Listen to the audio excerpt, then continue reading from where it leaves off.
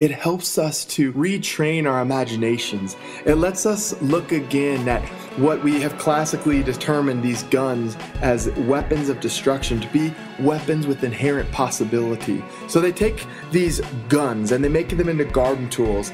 We begin to learn to think with our minds about alternatives, a world teeming with possibilities, new ways of solving problems. I don't know about you, but that's the type of world I want to live in. A world where my son imagines new possibilities, way to solve problems.